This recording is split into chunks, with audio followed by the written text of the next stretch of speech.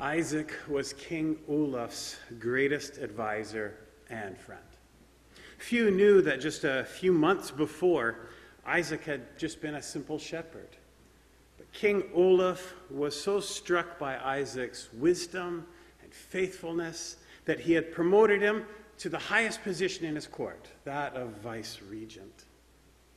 One of Isaac's jobs every month was to go through the entire kingdom and count all the precious goods that were there. He went into where the royal treasuries, where all the gold and jewels were kept, and recorded what was in there. And then he went through every room of the castle to record all the different furnishings that were there, anything that was of value. He even had access to the king's very own apartment where he lived. Every month he would report to the king all of these things, with one exception. With one exception, in the upmost room of the West Tower, there's a room that no one had been in except Isaac. Isaac was the only one who had a key to the room. And nobody knew what was in there. There were other advisors that the king had in the kingdom, people that had been around, most of them longer than Isaac. And many of them were jealous of Isaac's rapid rise to fame. They're jealous of the close relationship that he had with the king. And they secretly hoped that he could be removed from his position, even disgraced. They thought it was such a dishonor that a simple shepherd should have such a high position, especially a position over them who were trained.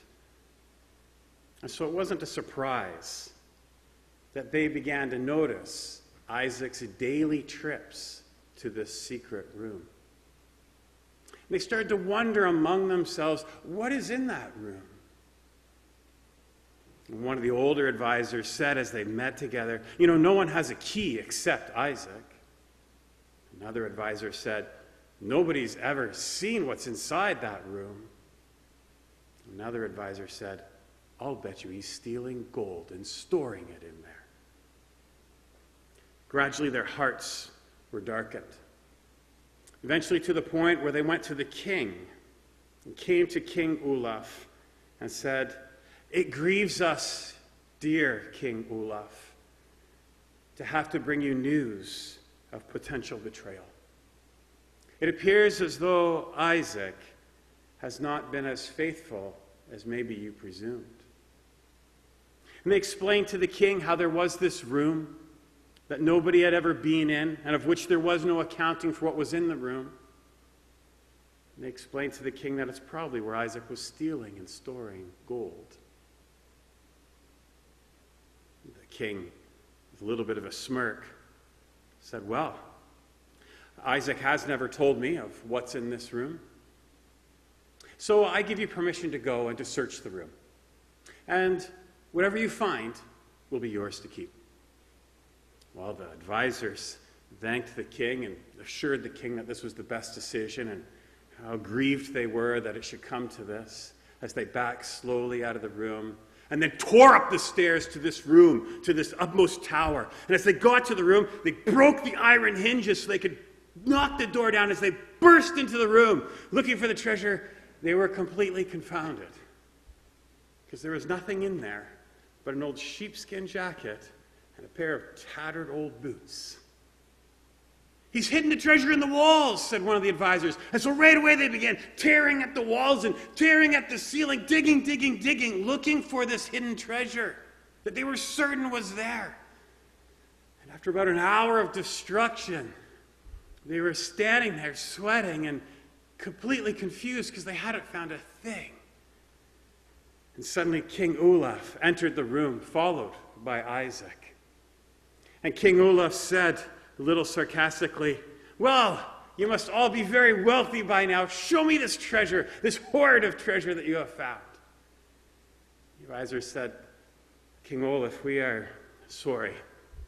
We have found nothing but this old jacket and an old dirty pair of boots.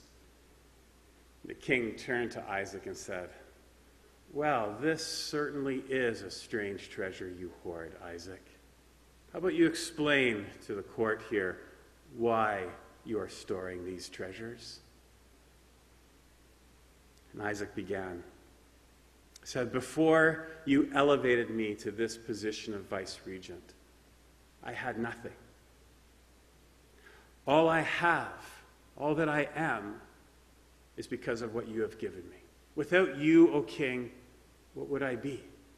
Nothing but a dirty shepherd," one of the advisors sneered. Isaac agreed. Exactly. A shepherd who wears an old sheepskin coat and tattered old boots. He said, "I come here once, sometimes even twice a day, to come and to look at these things and to remember. To remember who I was. To remember where I came from. And to again reflect on how good you have been to me, O king." And with that, Isaac bowed to the king and said, "I thank you for the kindness and the trust that you have shown me." The king, putting his hand on Isaac's shoulder, said, "And I thank you, Isaac, for humbly and faithfully serving me. These servants here will put this room back in order, and they will put your items back where they found them, this old sheepskin jacket and these old boots." He said, "These items are of more value to me than much gold." Isaac served many years in King Olaf's court, faithfully, humbly, and eventually when Isaac passed away, his sheepskin coat and his tattered old boots were put into the royal treasury, where they were kept with the king's jewels and other treasures.